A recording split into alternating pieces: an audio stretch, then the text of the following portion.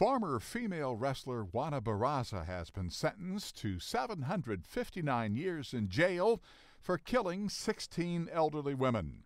Authorities say the woman, dubbed the Little Old Lady Killer, terrorized Mexico City's senior citizens out of anger toward her own mother.